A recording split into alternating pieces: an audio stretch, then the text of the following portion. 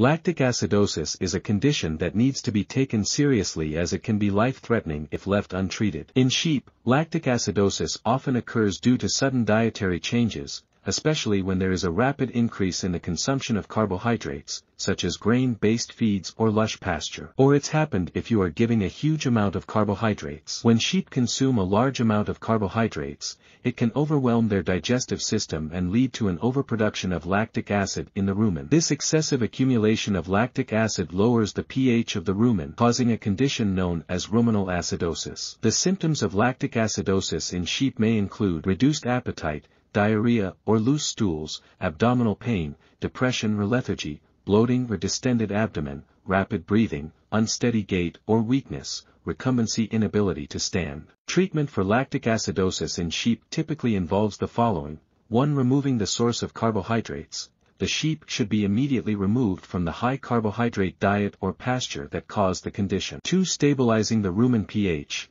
Administer oral or intravenous buffers alkalinizing agent to help restore the rumen pH to normal levels. 3. Supportive care. The sheep may require additional supportive care, including 4 fluids, electrolyte supplementation, and administration of medications to relieve pain and reduce inflammation. Prevention of lactic acidosis in sheep involves careful management of their diet. Any dietary changes should be introduced gradually to allow the rumen microorganisms to adapt to the new feed. If incorporating high carbohydrate feeds, it is essential to do so gradually over several days to weeks while closely monitoring the sheep's health. If such condition occurs, must consult with a veterinarian for accurate diagnosis, treatment, and guidance specific to your sheep's situation.